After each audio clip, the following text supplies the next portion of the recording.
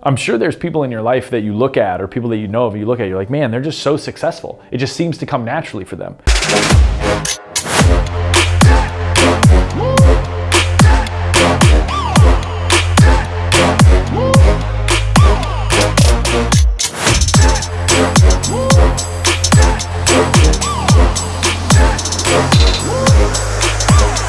Well, anything that comes naturally for anybody, whether it's success or failure, it's simply a result of familiar thoughts that create familiar experiences that reinforce, like I said, familiar neural patterns.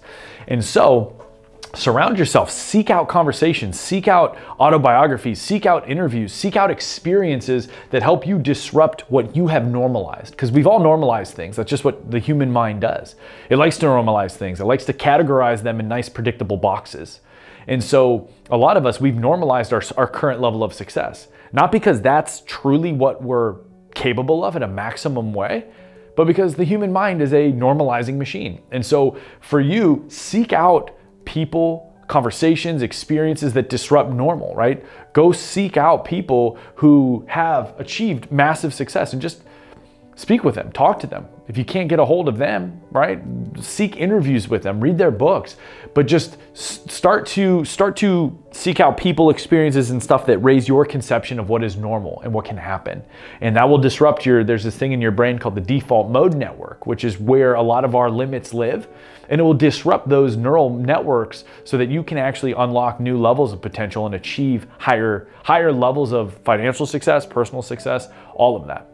So, the board magically changed. That's pretty cool. So the fourth thing to help you cultivate a 7-figure mindset so you can make more money, right? Clean up your money mindset.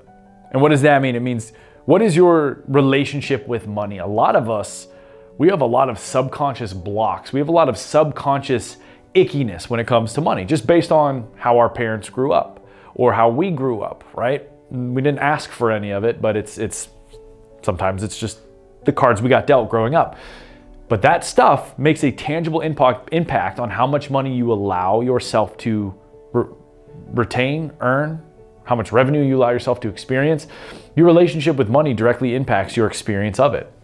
And so a lot of us, we've never even taken time to stop and go, what is my relationship with money? Where did I learn my beliefs about money? Right? Did I have parents that were stingy? Did I grow up around scarcity? Did I grow up around this belief that there was never enough, right? That money does not grow on trees, right? It's important to understand what is your current money mindset, because again, your internal relationship with money will directly impact your ability to obtain it and use it and do it in a stress-free way.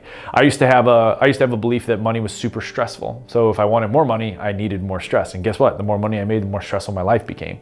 Once I was able to eradicate that belief and clean up my money mindset, I just said, hey, money is just a result of creating value. As long as I create value, I will continue to make money, and that's a good thing. And guess what? I was allowed to make more money, allowed myself to make more money, but my stress levels didn't have to go up as a result. And that's nice. We've had hundreds of dudes come into our group, hundreds of ambitious men. And guess what? A lot of them, they have an unknown underlying money mindset that needs a couple tweaks. And then once they make those tweaks, they 10x their income. Literally, we have a client, Gilberto Rosas, who one hypnosis session about his money mindset, and he went from making $4K a month, and in 3 to 4 months, he was making $45K a month while traveling the world, right? Like, your mindset about something matters. Your attitude about something matters because it influences your expectations and your observations. And all that has a tangible impact on the results you create. So take some time. What is your money mindset? What are your beliefs about it, right? And, spend some time journaling with this because it can go pretty deep, right? It can really go deep into family and memories and stuff like that, right? And that's the word comfort with a big line drawn through it, meaning in order to cultivate a 7-figure mindset so you can achieve 7-figure level success, just redefine your relationship with comfort. Meaning, I'm not saying you have to turn your life into this, this super uncomfortable suffering festival. That's not what I'm saying. I know there's a lot of like meatheady personal development out there that says that. That's not what I'm saying. I'm just saying challenge your mind and body's preference for comfortable. Because what is comfortable does not always serve you. What is comfortable means it's just been normalized, and like we talked about earlier in this video, just because it's been normalized doesn't mean it's in your greatest good. Doesn't mean it's aligned with your greatest potential, right? And so for you, becoming a 7-figure earner, you may experience a lot of resistance and discomfort as you transform.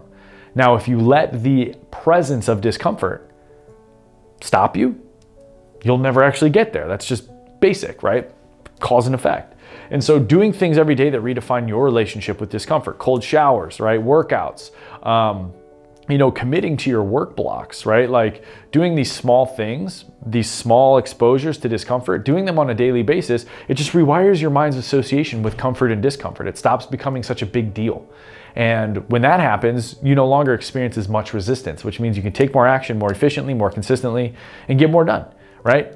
So when you can, on a daily basis, seek out small ways to redefine your relationship with discomfort, your mind changes, right? So that you can achieve that 7-figure mindset, that growth mindset that says anything can be possible, right? Nothing is set in stone. That's essentially what a growth mindset is. And that's what a 7-figure mindset is as well, right? A 7-figure mindset looks around and says, just because this is the way my life looks right now does not mean that this is how my life is going to look tomorrow, next week, next month, next year. Because remember, cause and effect, you are the cause. Claim it now.